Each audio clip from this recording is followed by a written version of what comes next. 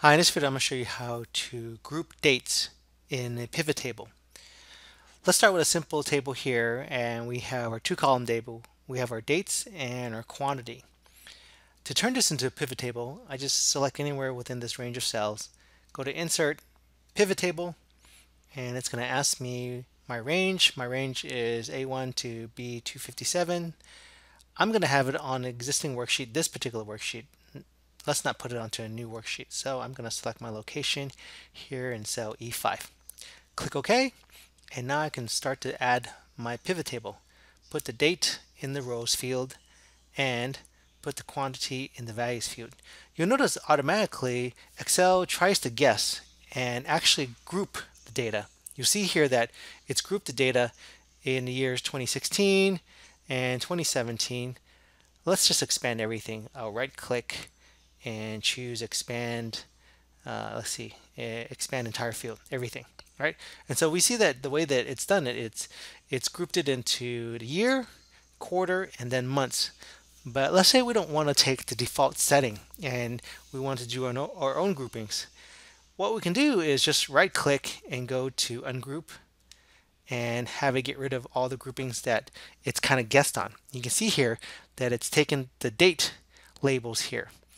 Now, what I also like to do here with pivot tables is instead of having it in this compact form, which is the default, change it to tabular form. So you kind of get the headings there, right?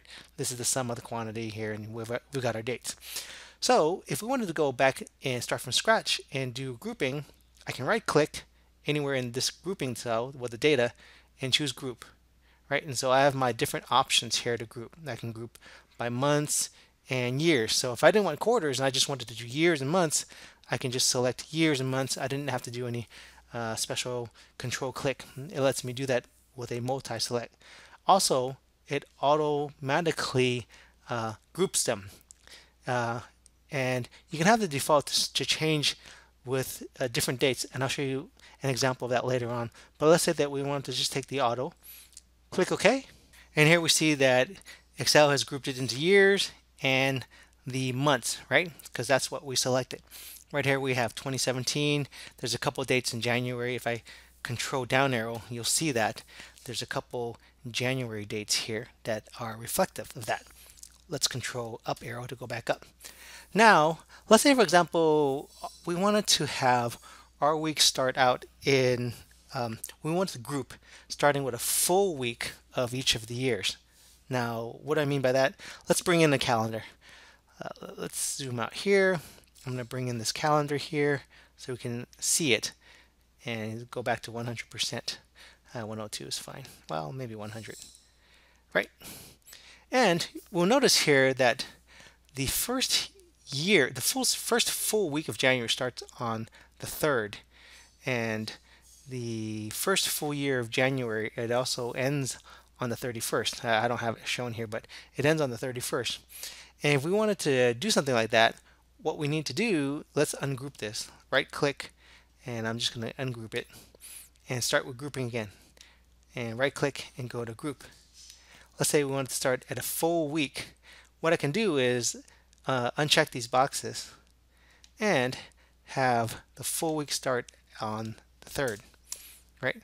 So I'm going to have it start on the 3rd. That's the first full week of January, and the last full week of January is 31st. And to do this kind of grouping, if we wanted to do it by, and let's do by weeks, right? You notice that there also is not a week here. So in order to incorporate weeks, you have months and you have days, but somehow they're missing weeks.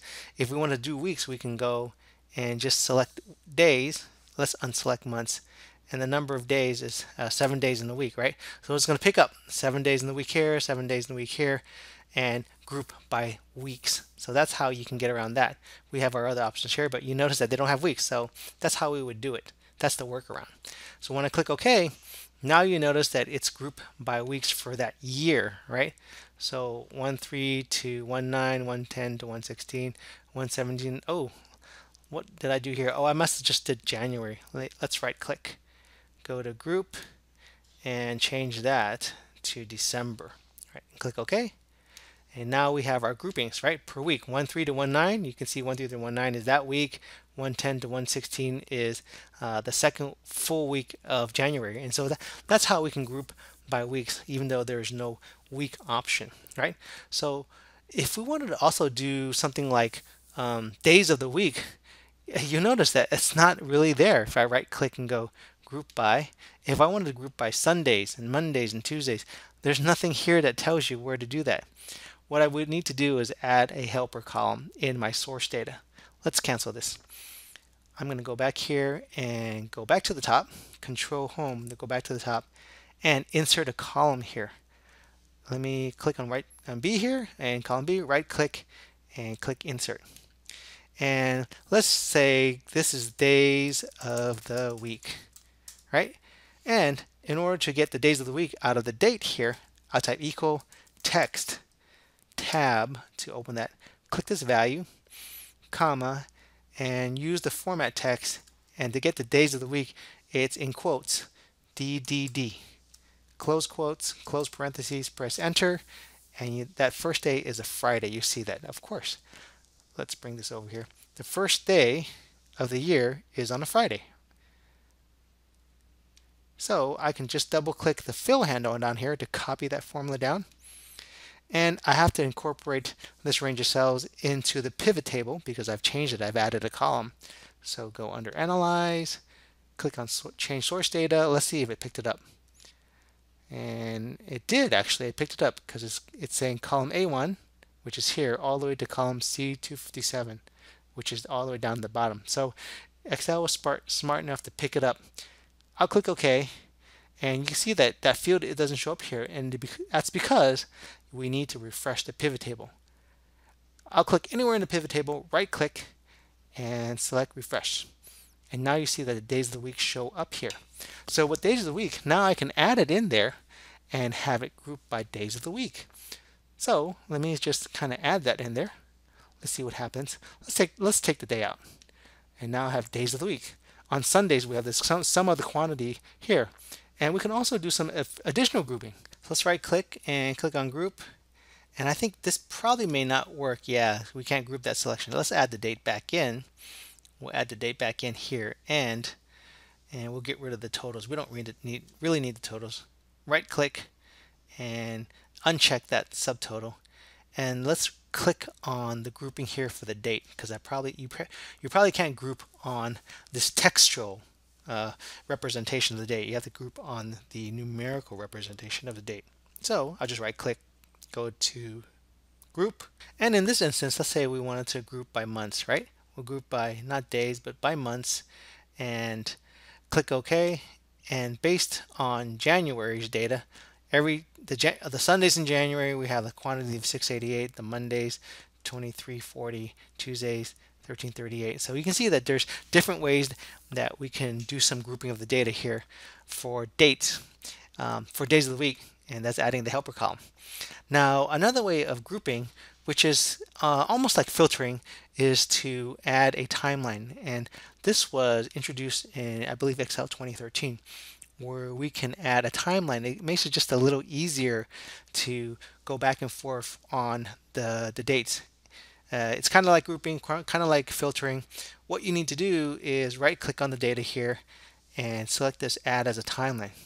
And the beauty of this is it adds kind of like a really nice little horizontal scroll bar, and it kind of filters things for you. So let's say, for example, I want to choose the months, specific months that I want to filter by, and I can select January. Let's move the scroll out to maybe the first 4 months of the particular year, February, right? And so I can have that particular item change.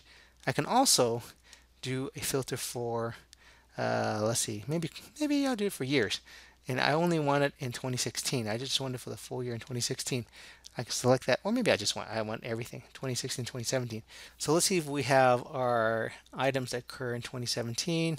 Maybe we won't, based on our filter or our grouping. Let's see, actually we do, because the things that are greater than 12/31/2016 show up here: Sunday, Monday, and Tuesday, right? And the reason why it does that is because of our selection in the grouping. So let me show you why it gives you that greater than sign. If I right click and go under group, you notice that we have our data end at 12/31/2016. So anything that's above the year, that ending of the year 2016, it's just going to say greater than. So if I say just auto and click OK, it's going to change back. So let's go down and see if it picked up the 2017. And let's see, it didn't. Maybe we need to refresh this data. Right click refresh and see if we picked up our 2017 data. And oh, maybe it doesn't pick it up because it assumes that it's back in January. So because look, we had our January data here. Let's add our year. Let me clear this filter here. And let's see if we go scroll down. Let's see if we can see it here. No, we still don't see it. And let's take a look and see where we might have missed it. Right. So this is January here. If I right click and go to group, and maybe I include my years, it's not quarters, my years, maybe I will see it because it's just doing months. It could have included the month data here, the 2016 and 2017 January data in here. So click OK, and now we have our year. And if I scroll down, yeah, we have our year down here, 2017 January, so it probably included it up there. So there's a lot of ways you can group data. So you can see that we can do grouping based on the different parameters here, years, quarters, months, days. If we wanted to get weeks, we would have to do a little bit of configuration and indicate, let's deselect that, indicate 7 days in the week. And if we want to do some full weeks, and instead of letting Excel automatically consider what the starting end dates are, we can also configure our starting and end dates here. And in addition, if we wanted to do some grouping, further grouping and grouping slash filtering, we can use the timeline feature in Excel. And that's only available starting on Excel 2013 and above. So I hope that helps. Thanks for watching.